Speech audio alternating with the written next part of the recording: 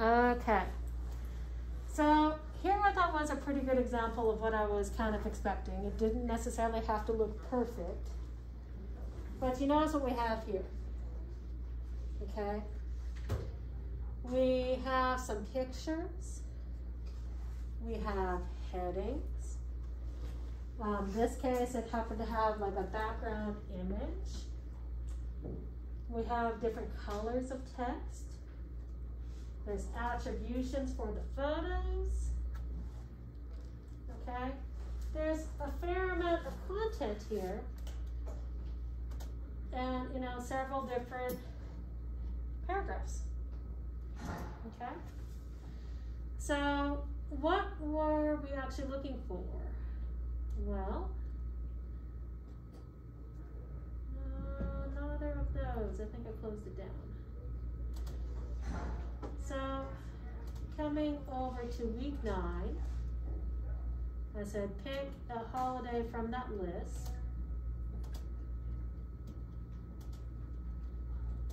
And I'm not really looking to see whether people have turned in there or not. That was more of a reminder of you for the due date. I'm looking on code.org itself.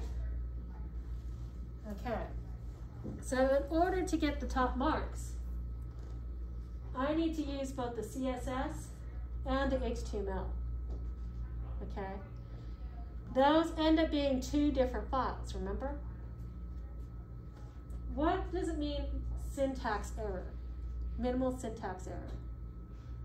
What's a syntax error? When the code is wrong? No, pretty much. When you miss a slash, when you miss a closing tag, okay? Or something ends up being pink. Those are syntax errors. So there's minimal syntax errors and the page renders correctly, meaning everything shows up basically the way that it's intended. Does this mean it had to be perfect? No. But all the text is inside of the different elements. Okay?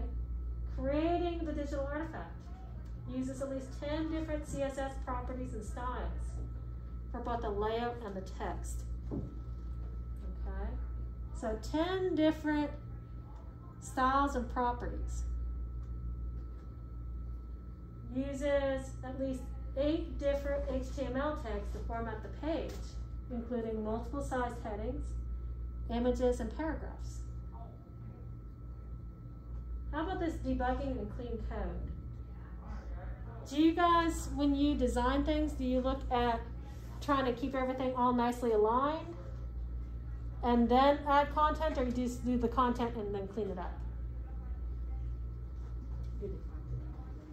Do the content clean up? I think the majority of people would be like that. You just gotta remember to go in and clean it up. Because if you don't, and it looks like a rough draft, it makes it really hard for someone else to take a look at your work. If you need to make like one little change, you're like having to search. It's like finding a missing semicolon. How do you find a missing semicolon if the semicolon isn't at the end of a line? Now, if everything's all nicely aligned, it's very easy to see, oh, that one doesn't have one. I need one there. Okay? So that's what we're looking for. And then you're also trying to make sure that there's no personally identifiable information. I don't want to see, hey, this is my family. My name is Texas, my dad's name is, and my little brother is, and my dog, you know, in our house at, you're like, did we not learn anything from the people with their social media, fake social media accounts?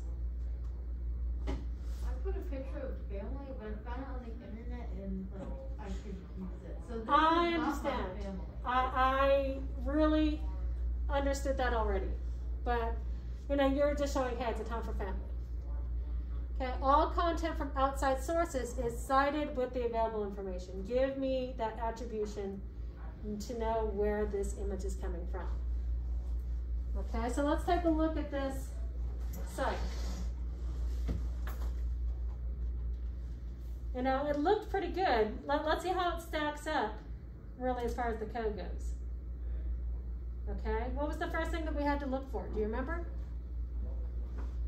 Let's pull up that rubric again. Does it use both CSS and HTML with minimal errors, with everything inside of the elements? Does it use HTML? Yes. Yes. Yes. Do we see any obvious errors? No. Nope. How did those obvious errors show up? Pink. Red. Pink. Typically, you're going to show the pink. And everything on the page really looked like it was showing up nicely. It didn't look like anything was out of place. Okay, that makes the checks really easy. Does it have CSS? Obviously, we don't have black and white text. You know, all these changes were made that we had stuff for the body, was a background image. We didn't learn about that in class. But it was something that we could easily find out how to do. It was one of the challenges. Okay. Setting up things for the paragraph, for H1, H2, line items, and a bunch of things to set up those images just the way that they want. The border color, style, height, width. Do we have at least 8? No, actually it was 10. 1, 2, 3, 4, 5, 6, 7, 8, 9, 10, 11, 12, 13, 14. We're good. Okay? So this is looking really good. This is looking really good. Using at least 8 different HTML tags. Well, we got to switch back to the HTML. Do we have 8 different ones of those? Well, you have the head, you have the linking to the style sheet, you have the body, header 1, paragraph, line item. You like how he uses line items? In order to create this little thing here rather than breaks. You know, so all of this is fairly well formatted, I think. I don't see a lot of white space. I feel like there could have been more space in between the different sections. This kind of all runs together, but it is all very nicely aligned. Okay. Any identifiable information? Did you see any? No. I really don't. It's stuff about, you know, having fun outside, admiring the birth of Jesus, family time. Sounds pretty good. And then attributions. Do you see attributions? Yeah. Yeah, the one thing is these weren't by the pictures. Like it would have been nice for this attribution, I think, to be right aligned somehow. To be right underneath. You know, you would have to take that particular text block and move it to the right so it was underneath. Otherwise, it just shows up right there. I think it was part of the paragraph text. It might have been. And it's not like a big deal. You can find the information. That's just one thing that would have made it just that much better. It's a matter of figuring out how to do that. One thing that I've noticed that people haven't tried to work out so far this year is like tables. You can actually like put in a table in such a way that you can figure out the spacing of things by putting it in a particular cell on that table. It's another one of those things that you guys can look at. Okay. So overall, it's looking really, really good. Okay. Some of your web pages are not here. Okay. Some of them need some additional work, and so you're going to need to make sure that before this weekend occurs, and when I'm probably going to take a look at these, you make some additions because this is a major grade. This was supposed to be like, hey, everything that I know and how know how to do about web pages, I've already included in it here. Question? I did one, but like if I wanted to change something about it, Make sure it happens before this weekend. Okay? So here's where we are today. we really we're going to, we finished up 13, or should be finishing up. Okay? I'm skipping over 14 and 15, calling it, hey, this is not going to help us this year. And went straight to 16. So if I go to 16, you guys don't see much. This is what you see. You know, how do we find relevant and trustworthy information on the internet? Do you just ask Siri and believe everything that she says? How do you know that something is trustworthy? You look at multiple sources. Okay, so I might want to look at multiple sources. I'm not just going to go with the first thing that I see. Okay, how else am I going to know that something is relevant and trustworthy? Have you ever like Googled something for your homework and found something completely unrelated? Yes. Hello. What are we doing? Just saying hi. I don't know if it came up. Huh? I was just looking at your screen trying to work out what's going on. It's health science. Ah. They're tuning in. Okay. It doesn't really help that we have the video from like Mr. Reed's class. I was thinking it was coming from Mrs. Greer. Okay. So we're going to be looking for multiple sources. Does the type of source make a difference to you guys? Like who's doing the answering? You know, it's like, well, why do schools not like using Wikipedia? Because you can easily change it. Yeah, like anyone can go in and edit it. Okay, and we're always being concerned about the sources. How do I know that I've reached the right thing? You know, when I Google something like, how long it's going to take for us to get to Mars? Like, how many different answers do you think there might be out there? One for every person. Nearly, and it all depends on who's doing the publishing, right?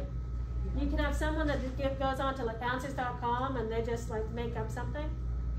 People that go onto Wikipedia and they edit something and they just make like some random changes. Versus, you know, maybe you have NASA that's, you know, done some extensive research into that and they provide their answer and their background. So you have to consider the source, where it's coming from, and is it even what you want? Okay? Let's take a look at this. Get you guys back.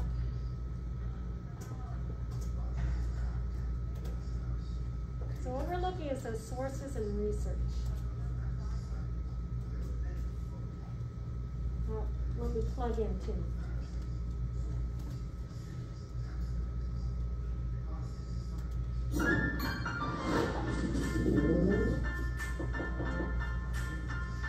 Hi, my name is John. I lead the search and machine learning teams at Google. Well, I think it's amazingly inspiring that people all over the world turn to search engines to ask trivial questions and incredibly important questions. So it's a huge responsibility to give them the best answers that we can. Hi, my name is Akshaya, and I work on the Bing search team. There are many times where we'll start looking into artificial intelligence and machine learning, but we have to address how are the users going to use this? Because end of the day, we want to make an impact to society. Let's ask a simple question. How long does it take to travel to Mars? Where did these results come from? And why was this listed before the other one? So what do you think? Without not knowing any additional information, why is it that one appears before the other? Because that's the one with the most people. What was that? Because it might be the most reliable. You think it might be the most reliable? What did you say? You didn't say anything? The most popular? Is popular the same as reliable? No, it could be popular, but it couldn't be the most. No. It might end up being a mix of the two. You know, reliable and popular are not the same thing. But wouldn't it be good if it was both? The most popular, it's the most popular choice for. Okay, well, let's take a look. Before the other one. Okay, let's dive in and see how the search engine turned your request into a result. The first thing you need to know is that when you do a search, the search engine isn't actually going out to the World Wide Web to run your search in real time. And that's because there's over 1 billion websites on the internet and hundreds more being created every single minute. So if the search engine had to look through every single site to find the one you wanted, it would just take forever. So to make your search faster, search engines are constantly scanning the web in advance to record the information that might help with your search later. That way, when you search about travel to Mars, the search engine already has what it needs to give you an answer in real time. Here's how it works. The internet is a web of pages connected to each other by hyperlinks. Search engines are constantly running a program called a spider that crawls through these web pages to collect information about them. Each time it finds a hyperlink, it follows it until it has visited every page it can find on the entire internet. For each page the spider visits, it records any information it might need for a search. So how do you think it's finding the information on your web pages? The ones that we design. Is it how to redefine? Hyperlinks. You think through hyperlinks? Where is the spider going to look for the information? Everywhere. It's not just everywhere. Adding it to a special database called a search index. Now, let's go back to that search from earlier and see if we can figure out how the search engine came up with the results. When you ask, how long does it take to travel to Mars, the search engine looks at each of those words in the search index to immediately get a list of all the pages on the internet containing those words. But just looking for these search terms. Now, to some extent, things like this actually kind of bug me. When I see some people do searches, do you think there might be a slightly faster way? Now, you notice that each of these matches like that word, how many results, that word, how many results. How many are we talking about? These are our hundreds. These are our thousands. These are our millions. This is 8 billion. Do you have to type out the whole sentence for the computer to understand you? No. You really don't. I would honestly go like, how long travel to Mars? Oh, yeah. You know, if you put in just the keywords that you're looking for, because that's actually what it's looking for too, is those words and how frequently they appear, and then try to match that up. And so putting in extra words like the, you know, the, if, and, those actually would slow things down. Could return millions of pages, so the search engine needs to be able to determine the best matches to show you first. This is where it gets tricky, because the search engine may need to guess what you're looking for. Each search engine uses its own algorithm to rank the pages based on what it thinks you want. The search engine's ranking algorithm might check if your search term shows up in the page title. It might check if all of the words show up next to each other. So that page ranking, that ranking is what allows us to go, okay, show this first, show this second, show this third, show this fourth. They use a particular algorithm, a particular process that it's going to show a particular order of things. But do you know that a page rank is not really ranking the page? That doesn't even sound right. Page rank isn't actually like saying, oh, this particular page is number one, like based on the popularity or anything. That's not why it's called a page rank. Or any number of other calculations that help it better determine which pages you'll want to see and which you won't. Google invented the most famous algorithm for choosing the most relevant results for a search, by taking into account how many other web pages link to a given page. The idea is that if lots of websites think that a web page is interesting, then it's probably the one you're looking for. This algorithm is called PageRank. Okay, not because I'm gonna back up. this algorithm was called no. page rank. I'm backing up slightly again. So remember we talked about reliable and the most popular? What's this? This is unreliable, unpopular.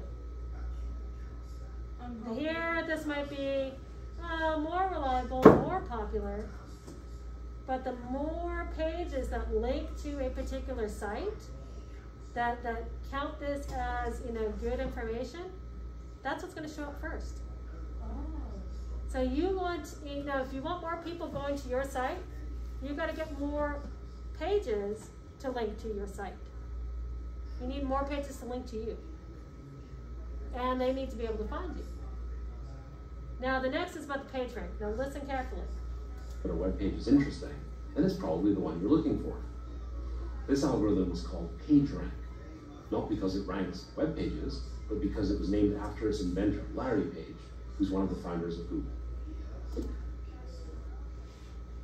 So what is PageRank? It's the rank of the website using the method developed by Mr. Page. And everyone thought it was ranking the pages just in and of itself. Because the website often makes money when you visit it, spammers are constantly trying to find ways to game the search algorithm so that their pages are listed higher in the results. Search engines regularly update their algorithms to prevent fake or untrustworthy sites from reaching the top. Ultimately, it's up to you to keep an eye out for these pages that are untrustworthy. So, how often do you look at about the top 5 things in your search? And there's a bunch of us that are probably guilty of that. You search and you scan for whatever's on your screen. And if it doesn't show up on that screen, what do you do? There's nothing out there. There's nothing out there. Let me try a different search. Let me scroll. Oh, page. I suppose I could look at a page too. So what these spammers try to do is they actually try to game the algorithm so they can figure out how to get at that top so that they can get to you. So that you're going to look at their stuff. You're going to link through to your stuff. How do you think they could game the system? Trying out different websites and then trying again. No, like how would they be able to get whatever they put up there to show up higher? If they made it fit the criteria, but like without having to make it like all these other people, it just fits the criteria. They're not trying. But if you were to try, you can put it up there easy. Okay. So where do you think the spider is getting the information? And how does the spider know what's on your page? Where is it going to be looking? Trustworthy by looking at the web address and making sure it's a reliable source. Search programs are always evolving to improve the algorithms so that we find better results, faster results than their competitors. Today's search engines even use information that you haven't explicitly provided to help you narrow down your search. So for example, if you did a search for dog parks, many search engines would give you results for all the dog parks nearby, even though you didn't type in your location. Modern search engines also understand more than just the words on a page, but what they actually mean in order to find the best one that matches what you're looking for. For example, if you search for fast picture, it will know you're looking for an athlete. But if you search for large picture, it will find you options for your kitchen. To understand the words better, we use something called machine learning, a type of artificial intelligence. It enables search algorithms to search out not just individual letters or words in the page, but understand the underlying meaning of the words. The internet is growing exponentially. But if the teams that design search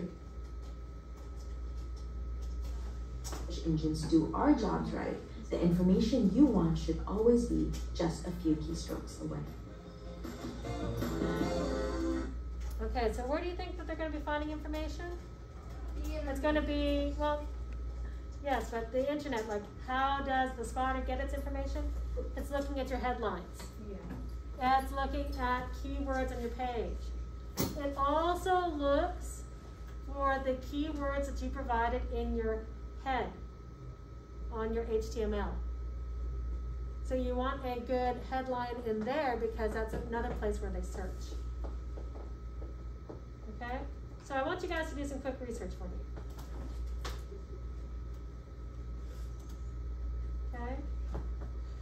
I want you guys to find for me how long would it take to walk from here to the Capitol building in Austin? The state Capitol building.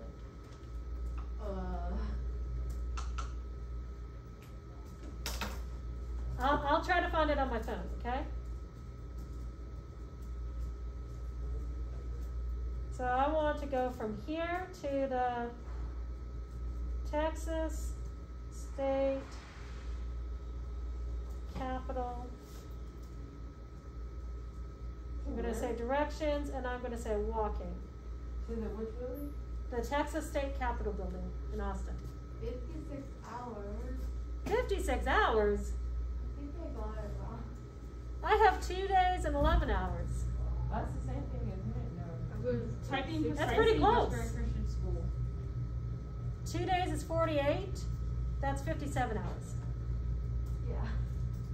You probably died. So if I left right now, and I started walking, and I never took any breaks, and never slept, and I could be there for supper on Friday.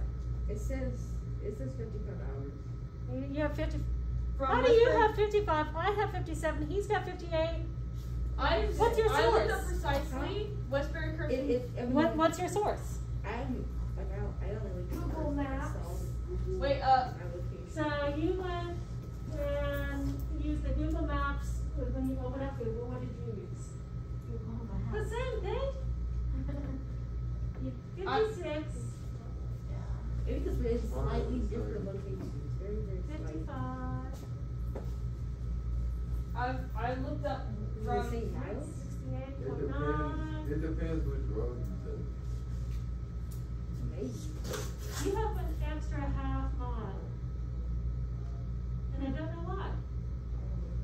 And then for me, mine says 171 miles. So mine is even longer, which makes sense. Let But me I see. agree. It does depend on the roads that you take. Let me see. You know, if I were to say, hey, drive, switch it to drive, guys. Alright. Switch it to drive. 2 hours and 43 minutes. Okay, but notice like here, I have like 3 hours. I have 2 hours and 43 minutes. That's 3 options too. Okay. 3 different options depending upon whether or not I use tolls. Actually, all 3 of them are with tolls.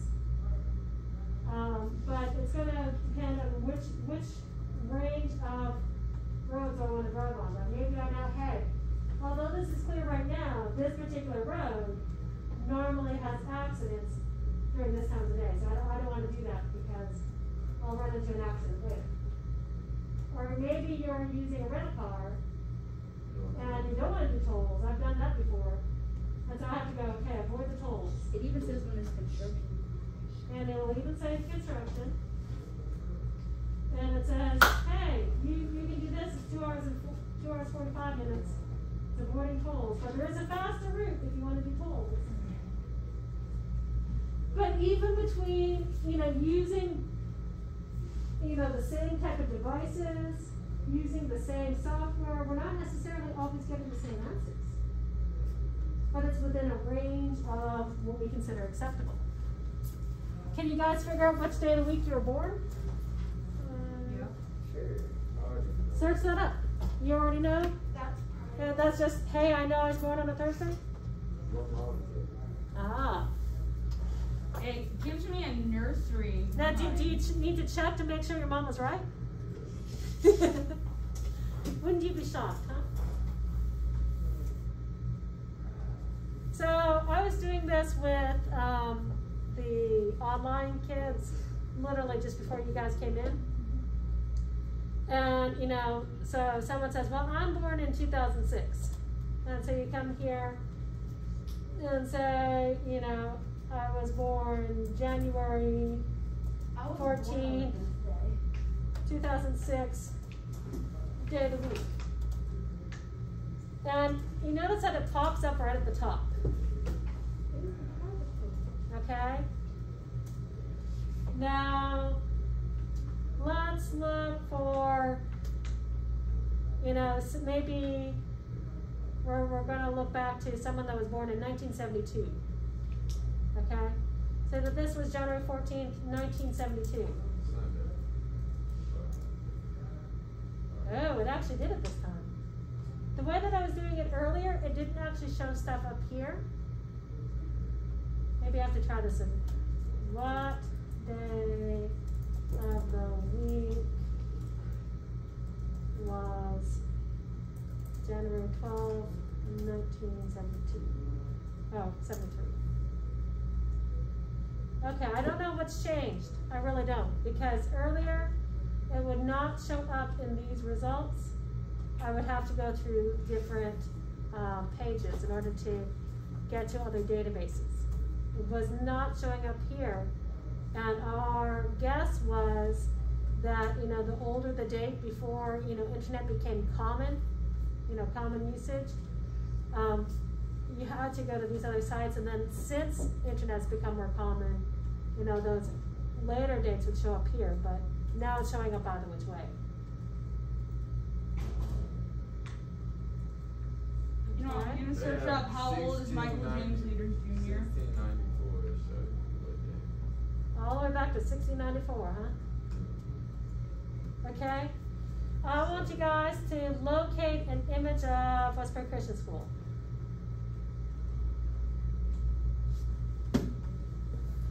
If you look up Westbury Christian School and you try to find an image, do you think you can find an image? You found one?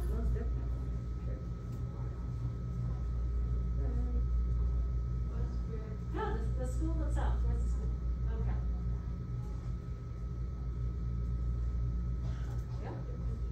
Oh, wow, there's so much. John Lucas. Oh yeah, it is John Lucas. There's so much here. We have a spot for you. Oh, what's Apparently, there's someone with my name who served in the military, Ah. who died there. Okay. Can you find an image of a dog on a red skateboard? So it won't tell me on which day of the week were you born. It just gives me a nursery rhyme,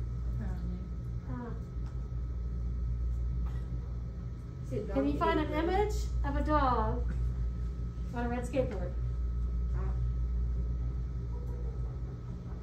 Can you find a Creative Commons photo of a dog on a red skateboard? Yes. Do you remember how to do that? Yes. Wait, what should we do on the on which day of the week were you born if you can't find it? What do you mean you can't find it? You should be able to find it. You really should. I found one on a pink skateboard. Yeah. Pink doesn't count. There's none on a red. Oh yeah, it's pink. There isn't a dog on a red skateboard? What? That is not a pink Creative skateboard. It's like other. Other Like I see creatures. dogs on a skateboard. So in order to have a Creative Commons one, you'd have to find a red skateboard that you could edit with a dog and match them together Slump dog. in order to make that happen. Just Lisa. Uh-huh. You go wrestling. You might. So did we put the engine on that? Or is this just? Wait, so what should we do for? I'm so confused. What we were doing was we're trying different things in the scavenger hunt. Okay? So you can use any search tools, but make sure that you have trustworthy sources and record what search tool you use to find each of these. And then once you're done with that, what I need you to do next is there is a second activity, which is this right here, where I want you to pick a particular topic, have 3 questions about that topic, and then find me 4 different sources that provide you with some information to answer those questions. And rank the particular URLs for their trustworthiness. Is it low, medium, or high, and why do you think so? When I searched Westbury Christian School, I found a picture of you. I don't know which one it is, but there's plenty. It's either Future City or Robotics related. Well, this one. STEM director. Wow. Okay, so what was the next one? Honestly, the best thing to do is you want to go to Google Classroom, and you'll see for lesson 16, there's this one and the Internet Scavenger Hunt. So do we have another school somewhere else? Yeah, it's one like that. Yeah. But it's not a Christian. It's just Westbury. Look, I know that one, but it has the Westbury right there. Well, yeah, that's us. That's the church. Yeah. That's the church up front. That's our sign, that's the church. But there is like the Westbury Baptist across the way. Yeah. It kind of. There is Westbury High School, which is over on Chimney Rock. Oh, it just looked like it all connected building. It didn't look like school. No, in this case, it's just what you see is a lot of tree right in front of the church. Drug testing. Why is this in Westbury Christian?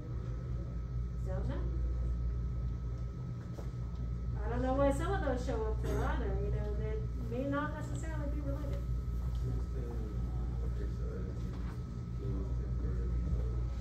16 of them?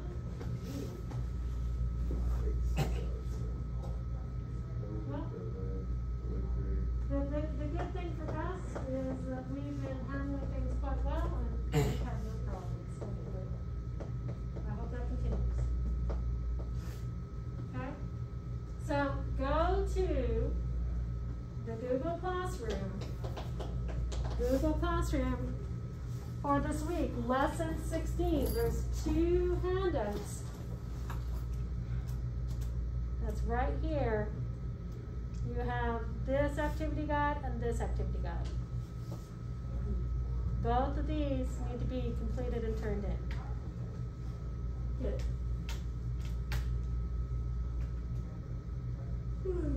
Because tomorrow we want to start learning about classes. Classes are another way to add some style. I'm not sure. So Oh, you this have to is say seriously? but it's not gonna say. Actually, I will say. Okay, but what is your birthday? What are your birthday?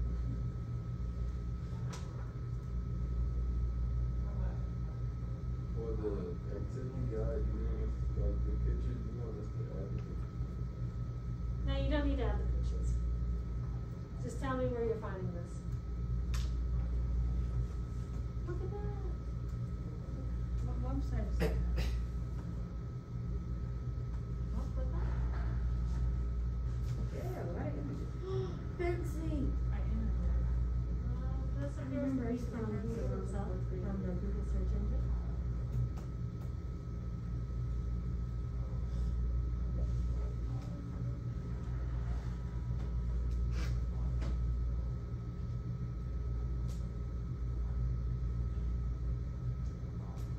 Oh, there it is.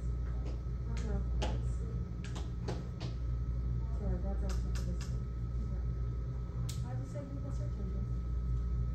You know, from the Google homepage.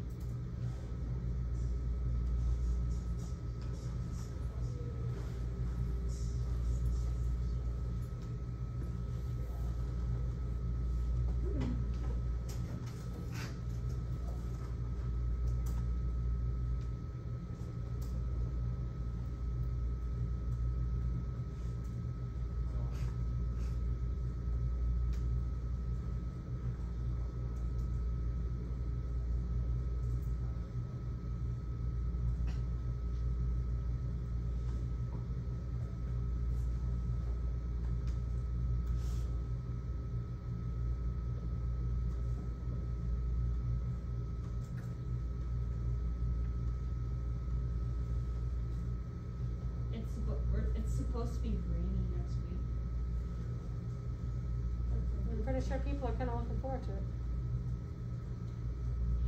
And it's gonna be 68 degrees.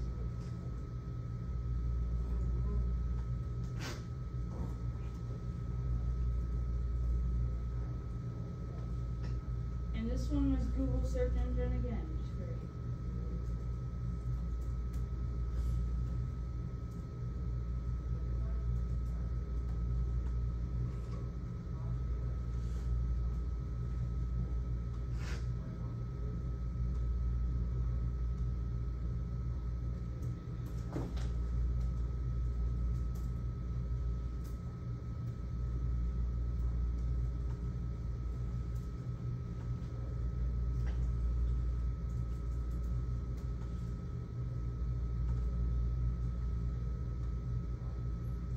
Spider-Man 3.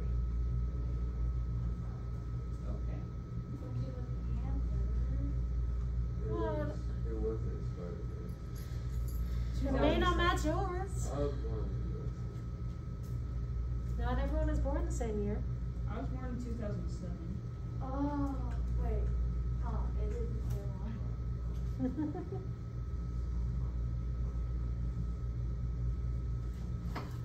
For Harry Potter.